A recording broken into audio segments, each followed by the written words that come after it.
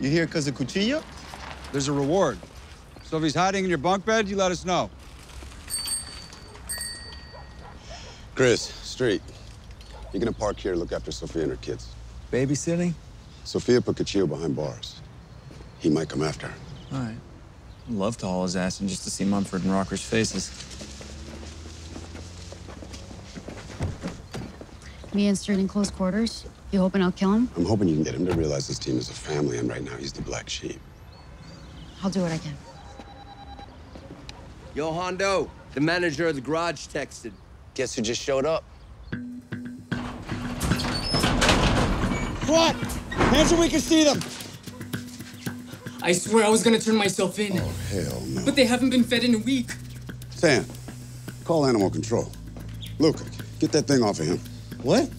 Why me? I don't mess with snakes. Go. He gets 2 medium rats and the turtles need a very specific diet.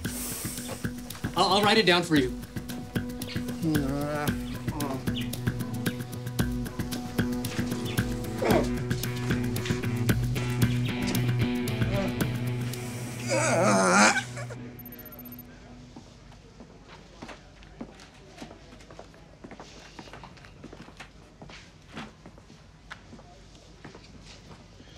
So about this tension, neither one of us wants to talk about.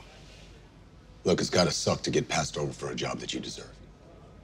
But right or wrong, it's how it played out, man. Hicks made his decision.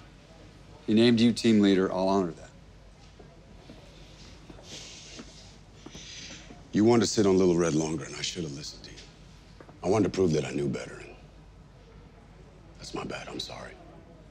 I appreciate that. You know, Buck used to take all our ideas into consideration. Yeah, he did. I got my own thoughts, Deke, but I am curious. If you were team leader, how would you track down Jamal now? Well, we still got Little Red in custody. Yeah? I'd take a second run at him. With what? Absolutely nothing.